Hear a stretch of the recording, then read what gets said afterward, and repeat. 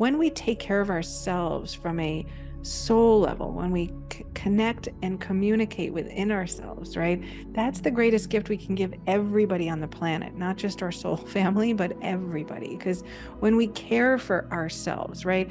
And they don't mean the stuff that we there is some selfishness, right? Like things like I'm just going out to the movies and I don't care what you think, or I'm just gonna like go talk with my friends and I'm not gonna call you back. Like there are all sorts of selfishly motivated behaviors that disrupt other people's psychologies and cause all sorts of like animosities, right?